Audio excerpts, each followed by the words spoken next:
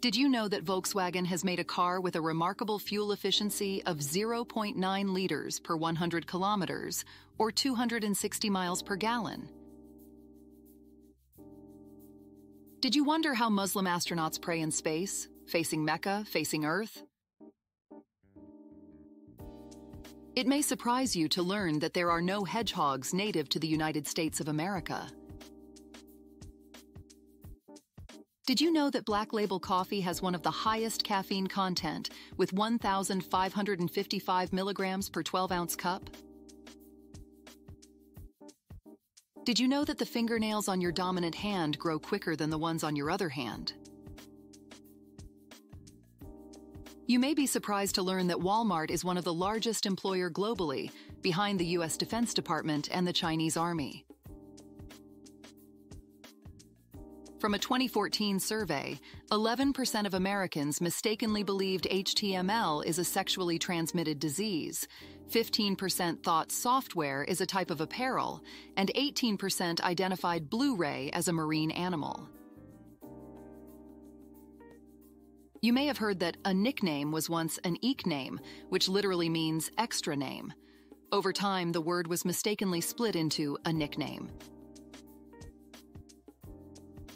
You are probably unaware that hedione, substance found in colognes, body sprays, and aftershaves, can actually stimulate female arousal. Have you been aware that there are different varieties of American Sign Language? Southern signers usually sign slower than those from the North, and Black American Sign Language was created due to school segregation.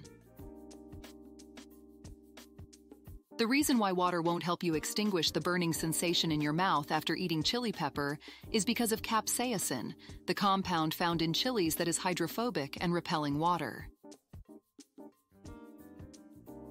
There is a mathematical equation which, when plotted, generates a graph of the equation itself.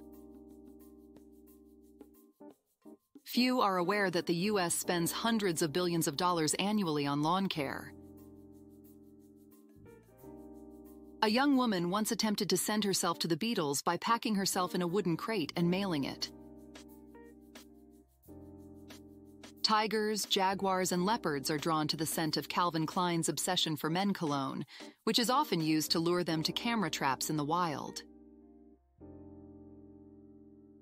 It may come as a surprise, but the word computer was first used in the 1600s to refer to someone skilled in mathematics and calculations.